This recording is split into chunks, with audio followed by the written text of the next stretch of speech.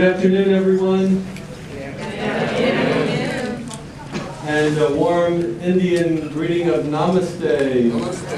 And it's a wonderful way for us to begin our 6th annual 8th grade Rhode Island Gandhi essay contest here at the University of Rhode Island, hosted by the university's Center for Nonviolence and Peace Studies. 360 essays were submitted from 25 schools and districts around the state.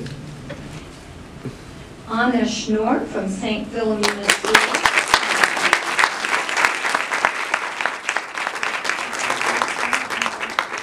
Alexis Weiler from Rocky Hill School.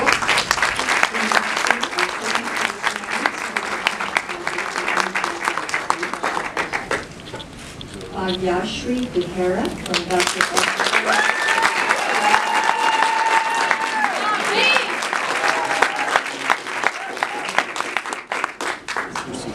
Rebecca Franco from LaSalle.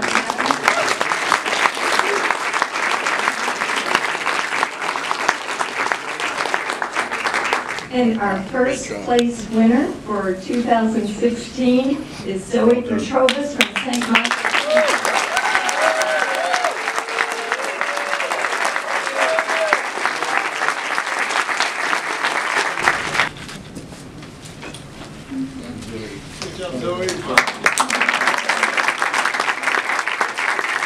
So this official citation comes from the House Speaker, Nicholas Mattiello, the House Majority Leader, John J. DeSimone, and the House Minority Leader, Brian C. Newberry. I'd like to present this to Zoe on winning the 2016 URI Peace and Nonviolent Mahatma Gandhi essay. Great job, good work, keep it up, and continue on. Instead of taking an eye for an eye, we can become a society that chooses empathy and nonviolence. We can become a world where retaliation means responding with compassion and love.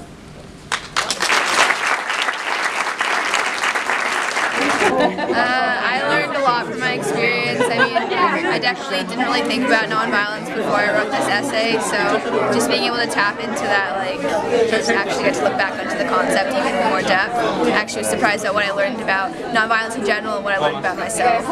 We are not always taught to always take the approach of nonviolence, so I think it's nice to have an essay where we're thinking about a different perspective.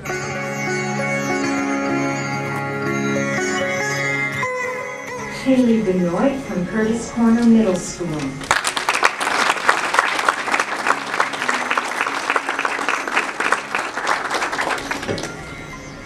Paige Bucket, Barrington Middle School.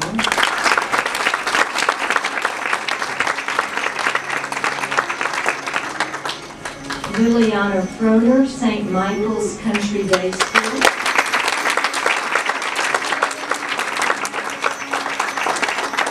Hannah Marley, Clooney School. And Matthew Richards, St. Michael's Country Day.